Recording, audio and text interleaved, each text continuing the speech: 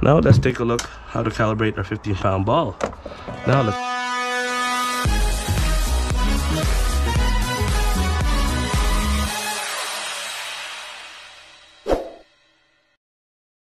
Hello there everybody, welcome back to another tech tip fishing video. Today is going to be a video about how to repair, replace, do some maintenance, and a little insight on what our Scotty Depthpower looks like on the brake unit. Our problem right now to fix is our brake handle. You see that? I broke that brake handle. Not because of fishing, I actually hit one of my carport posts. I was hugging it a little too tight, so that was my bad. Today our replacement part is the SC01122W. It's a $12.99 unit. It's a Scotty Depthpower brake kit upgrade. So what does that come with? That comes with a brake handle with 3 brake pads. Okay, those 3 brake pads go in specific holes in these gridded openings right there. That's where that goes. And before you get started on your project, take a little bit of a sandpaper. In this case, I'm using a 240 grit. Just give it a scuff. Okay, do a light scuff. Make sure that it's not shiny. If you're doing some maintenance or putting a new one in, I just like to do that myself. That goes in there, and this unit also comes with a tiny spring. Let's go ahead and get started. Open up that tab, lift up the cowling, put a little bit of pressure on one side to get these tabs away from the holders right there. At the same time, keep this nearby to place all your bits and bobs right there. Okay, a couple of tools that you will need, literally just a couple, is the Phillips screwdriver right here, and a crescent wrench or a 9/16 wrench. Up next, we are going to remove our emergency brake handle. Put that in the bin, nice and handy. At the same time, we're going to be undoing these 2 screws on this tensioning wheel. Okay, take your Phillips right there, loosen our tensioning wheel. You don't have to undo it, but you do have to go lefty-loosey on this one. Pull that back. There you go. Take the belt ever so carefully around and over the motor. Put that in your trusty tray. Now up next, we're going to be taking off our top nut right here, and this is where your wrench comes in handy, right here. Take a turn it around until you get it off. Okay, well designed unit right here. You can tell that they thought about that you can freewheel this. Okay, I like that. So here's a nut, that nylock nut. This is actually your brake adjust. So what it is a nut with some nylon, kind of like a nylon insert right there to prevent it from being undone. So put that in your bin right there. Up next, we're going to be taking off this whole top handle. You can alternatively pick this up and give this a clean as well, which I've already done with some brake clean. Okay, but it's not necessary. Don't forget that there's also a washer as well right there.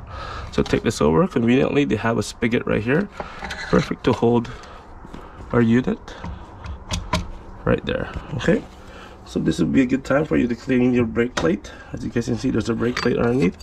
Just take some brake clean and give it a good wipe. Okay, put that right there. Now we're going to be unveiling our issue right here. Our brake handle is broken, but our pads are still good. Ideally, as well, if you're doing some maintenance on it, take your brake pads, okay, scuff it up on that sandpaper right there, and as well scuff it up one side, on both sides, sorry. So the idea there is to make sure that you have one good side every time. So every time you, let's say you're out in the water, you're finding that it's getting a little bit slippery, you can flip it over and you're ready to go again. So now on to the next issue right here. We're gonna pop this up, put this to the side, okay, and now you will reveal that spring. Okay, notice the opening on that spring. Notice it's seated this way, and it's on top of this wheel that's kind of have a cog tooth to it. You don't have to take that out, but you can give it a clean if you'd like. This is going to be the new spring. I've already replaced it, so I've already put it in there. Now we're gonna go put our brake handle back on right there. So notice that if you flip this over, put your hand on the brake so you don't lose them. There's a little notch right there. You see that? That's where that spring goes. So flip it back upside down, put it over the hole. Keep an eye on that notch at the back. Make sure that sits right on the spring handle that way. And then center your brake handle. If you put a little bit of pressure here, you'll know that you're doing it right. When you pull it back and the brake wants to go back to the brake setting. So because when you pull it back, you're releasing the brake. You're putting it forward, That's actually when brake is applied. Up next is our brake plate.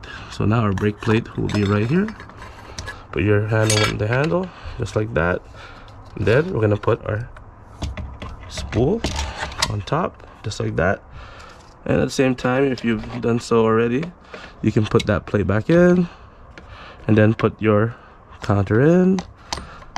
Okay, just for demonstration, don't forget that washer right there, and put your nylock back in. So this procedure is probably gonna take you guys 5 to 10 minutes, depends how efficient you are. Okay, but for instruction's sake, we're gonna take a little bit of our time. So take our 9/16 wrench, give it a turn. Okay, so what you're gonna want to do is bottom that out. So I'm gonna show you guys how to calibrate as well, running a 15-pound ball. Okay, so we're gonna bottom that out. Okay, so you don't want to overdo it too tightly. What you want to do is get it tight enough so it will kind of retract on its own. That'll be your starting point. Okay, so tighten, loosen it up a bit. There you go. So that's where you want to be, just like that. Okay, now we're gonna put our nut back in, and then we're gonna put our belt. Inspect your belt for wear, or change it every season, up to you. Always keep a spare in the boat. Now we're gonna take our belt, put it over our motor pulley, and then we're gonna guide it through the tensioning wheel and put our toothed belt on the main spool. Up next, we're gonna take our Phillips right here. Okay, now we're gonna push in our tensioning wheel firmly. Just make sure you don't over tighten it so you don't strip the screws.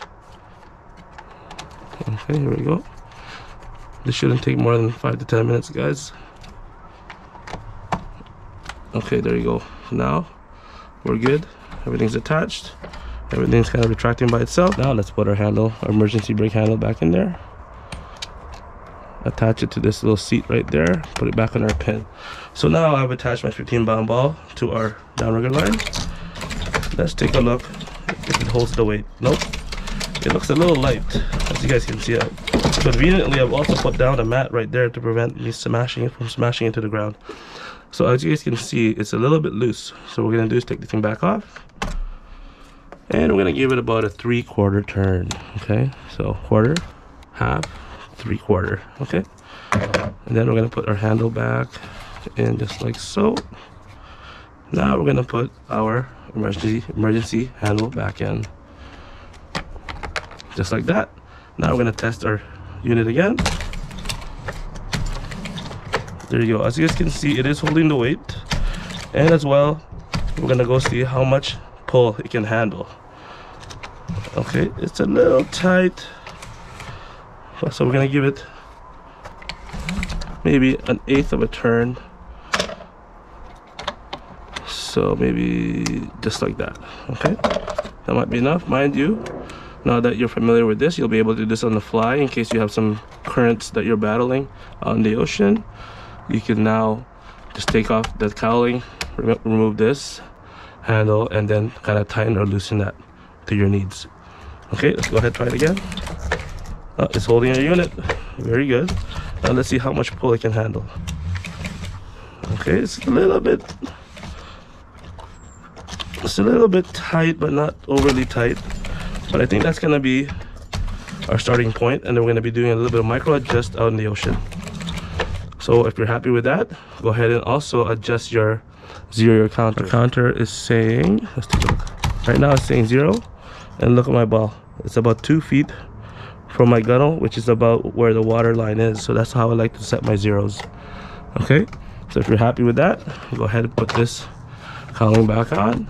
Put one side in first, then pry it over to this side and close the lid. Close that latch, and now you're ready to go.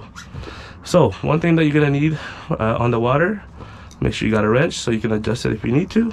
At the same time, I'd like to suggest you guys to look in the description section. I'm gonna leave a link below for this part number SCO1122W. Pick this up from Harbor Chandler. It's called the Scotty Depthpower Brake Upgrade Kit. There you guys have it. The job is done. It took minimal tools and I hope this video has helped you out. If it did, please like, subscribe, and leave a comment below.